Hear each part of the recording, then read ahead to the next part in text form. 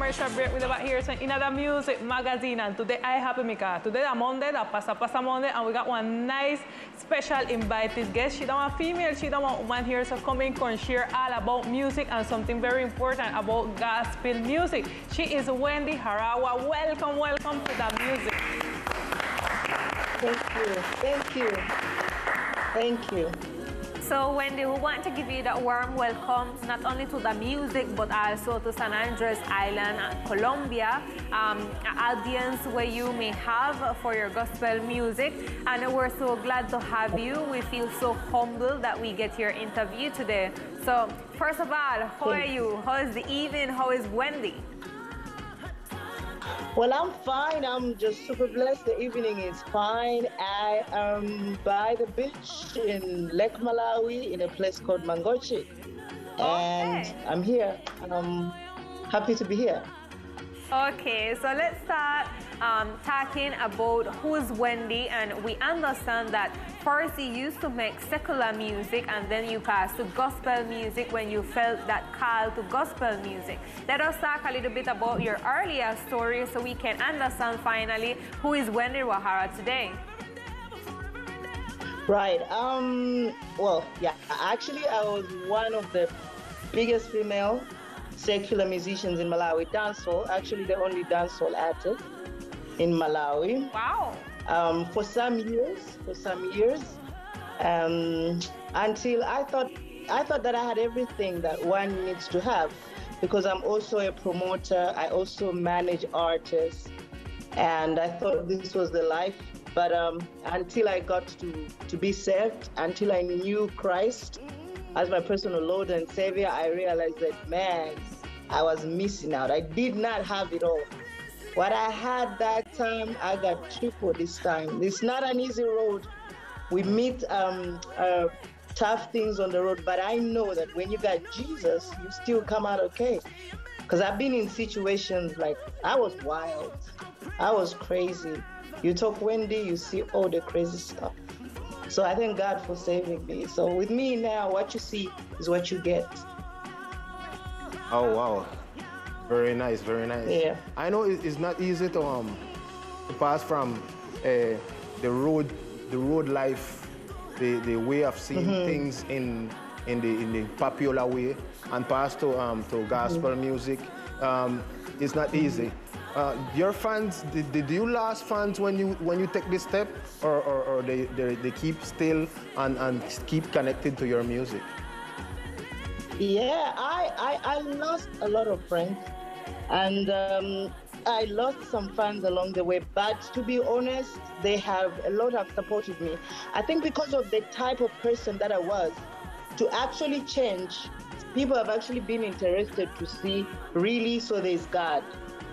Like, really, so I have had people following, like, to understand and say, what is this? You know, it has not been easy, but also I realized to say, the only thing that was holding me back from then is we feel like gospel music is boring. Like, when you have to sing for Jesus, it has to be about confidence. That's right. It just has to be, hey, this is, but gospel music is actually full of life. The dancing, the enjoyment, whether it's crying, whether it's parties, it's for us Christians. So this is, I decided to take the path that in my music, we give it that dance, whether it's the youth, whether it's who, they don't get bored. They should know that there's life in Christ. It's not about being boring or whatever. It's about your faith and having a relationship with God and living right. Yes, for sure, totally agree with you. Many of the time, artists don't take the music of a lifestyle, but listen to your words in the mere few minutes. We notice that you really got gospel as a lifestyle, got gospel of inspiration of your music. And talking all about gospel, we want to know what gospel music is in your life as Wendy. What you see or what you take out of gospel music as first? Pardon me, did you say what do I feel? What gospel music mean in your life? What did it do in my life? Yeah, what gospel music mean, which meaning it have in your life?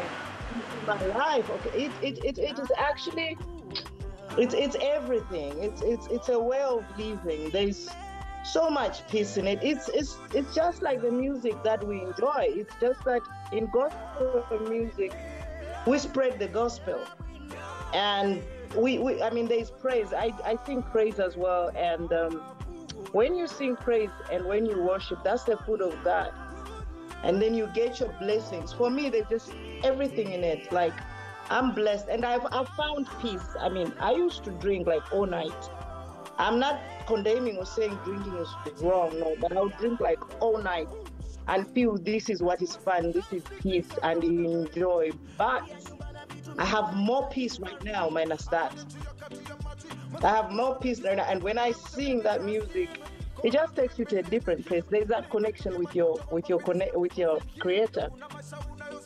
You have that inner peace, and you find consciousness to lay on and to lay your music on as well. That is a lot of identity, even though we understand that gospel music, especially in Africa, it is on different genres that popular for you all. It doesn't mean that gospel music cannot match with a lively genre or a lively rhythm without go to the secular music. So I would like to ask you for us to have another insight about Malawi music.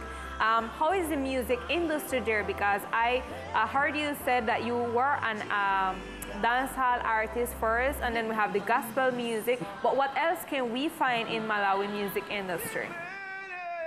Malawi has got a lot of talent. It's a small African country, but it's got a lot of talent. The music is good because there's some sort of African beat, some culture to it, that African culture to it. But I guess, I don't know whether it's because, I don't know whether it's the difference or whatever, we have just not really promoted our music so much or taken it out there. But there's a lot of talent, like far from even what I do. This is the reason why I decided to say the energy that I used in the secular, I use it now. I do collaborations. We take the Malawi music out to the world. And the only way we can do that is by collaborations, is by people like, actually I should appreciate you for having different artists from different countries. That's what I've noticed. That's what we actually need. That way, with the collaborations, we are taking Malawi music out, and whether it's Kenya, whether it's Burundi, whether it's Uganda, we are bringing the music all around the world. So that's just all we need to do to get the music out there. And I am hoping that I could introduce you guys to a lot of Malawian, other Malawian artists you can also host on this show, whose talent, trust me, you will appreciate, and whose music you will enjoy. Pleasure definitely to have different talented people from Malawi here on our show, and you know, doing this kind of connection with the music and having like different insight also to show our audience that there's a lot of alternative good music in the world yet to explore. Pardon me? Sorry? I'm seeing that you handle many genres in the music. This is not something easy to do, because you have someone that some people that they do reggae, some do dancehall, some do Afrobeat, but you handle all of them. Which one you choose, or which one is your favorite to express what you need to exteriorize when you come to gospel music? Right. It's actually, I express myself better with dance or music because it's what I've done a long way. But at the same time, I love to sing, and with the gospel, sometimes you just want that soulful music. So because I thank God for the talent that I can be able to sing almost every type of genre. So what I do is I just sing what I feel at that moment, so that I can also cater for everybody else. At the same time, I also enjoy myself and just praise God. Yes, for sure. Everything is passionate about it. Do it with love, and really you will transmit what you really feel through the music. Being a female is not easy, and being a female in the music industry is not easy neither. What is that experience that you can share to us about being a female in the music industry and in the gospel music? Right. Firstly, I'll actually even start from the secular part that it has not been easy also, especially like in Africa, in my country, in Malawi, in our culture, a woman's place is in the kitchen where you cook, you clean up, you look after the children. So it has not been an easy road. You know, there would be times that because you jump on stage, because I used to dance a lot, like we have this dance that is called kwasa kwasa, you know, where you twerk and shake all that. It's actually a dance, but when you do that, people would say, they would call you names. Prostitute, this. So it was not easy, but I told myself I was not going to give up. It's actually a male-dominated industry in Malawi to say sky is the limit. I mean, sky is not the limit, it's the beginning. So it's been challenging.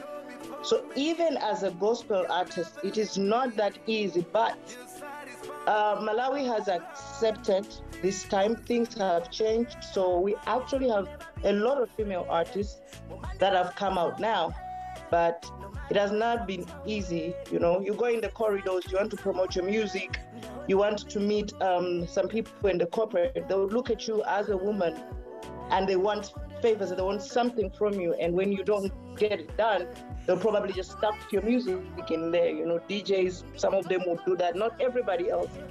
But you also get to meet stuff like that, you know. So one has got to be strong, and maybe sometimes having managers helps a lot, but that's been the challenging part of being a female artist. So I actually encourage all upcoming female artists, young ones, not to give up and not to fall in such traps or whatever. Believe in yourself, believe in your talent, and believe in God, and you're gonna get there. They give us a little information that you have a song released with an artist, a Ugandan artist that we already had also in the show, which is a Living Soul. Tell us a little bit about the experience with this artist, the recording, and also the song as well, the project. It's been amazing working with him. He's a wonderful gospel minister of God. He's got so much talent. We met in Nairobi in 2018, where we both won an award. And the energy that I saw with him on stage, that's when I said, I think this is what I would want to see out there in the world, to Malawi and to everywhere else. So we started talking. Later on, a year or two later, we decided to do the song, and it's doing quite good. And we'll do a lot of projects together, and we are on a tour, world tour, promoting the song together. Very nice. Will you mind giving us a little piece of a cappella from this song you have with Livingstone? From the song Zikomo? Yeah, or any other one of your projects. Any of my projects. Like I said, I like to do dancehall. There's a song that I did with one guy from Kenya called Guardian Angel. Okay. So I would love to do that one. Go ahead. Although my favorite song is Zikomo, the one with Levickson, but since I'm doing a cappella, I would love to do that one a little bit. Okay. So we're all ears. Sometimes the things are hard, I can't imagine. Gresela is in this inner thing is changing. Kala chabe moyo wa Facebook pretending. Natopa, so me say business was ayenda, pena matenda. Your partner playing you with another fella. Don't say to iwe, uma pendela. Raboom, saka boom, boom. Yeah. Yeah. Wow. I imagine the industry of gospel music must be huge back in the place where we come from, because with all these genres taking over the industry, and the youth, them always look forward to find these type of rhythms to link up to. How is it growing, the gospel music growing in this type of genre back where you're from? How has it been? Is that a question? How is it growing? Oh, it is. It is growing. It is growing, and it's doing really great. We've got a lot of some hip hop artists doing good. This genre doing good, so it is growing. Okay. That's nice. It's important to push up them new artists to continue in that gospel music, but and also to do it in a way that people will really enjoy gospel music, but in a different genre, and feel that really nice connection. In your future project, which featuring you have with another African artist that you would like to share with us this evening? You said, you asked, what's your last sentence? Right now, which project you have or you're working on with any African artist, international artist that would you like to share with us? Yeah, there's a song that I'm working with another artist from Zambia. His name is Kings Mumbi. We are actually shooting a video for that song called Working on Me next Monday in Zambia. So I'll actually be sharing the video and the song with you guys very soon. So that's the latest project, and we're looking into working with somebody from Tanzania and from Colombia. Wow, nice. Yeah. Well, we'll have to try get that link for you, Wendy. And we want to give you thanks for this nice interview. Yeah. Definitely. It was something great to have you as a female artist. As I said, we have been in touch with different Ugandan artists and gospel music artists, but these were male. It was nice to have you here on the show, and consider this a platform to promote your music. Anytime you have any new projects, anything you want to share with the globe and this side of the globe, you just feel welcome, okay? And free to share it with us. Thank you so much. Thank you so much for having me, and thank you for what you're doing. I think it is great. Thank you so much. For sure, you will be welcome. We will wait on your new project here in the Music Magazine in this part of the Caribbean, San Andres, Providence, and Catalina. Continue all the success in music, and continue to connect all the youth them with this nice vibe, gospel music, but in different genres. For us, it was a pleasure to have you here in the music.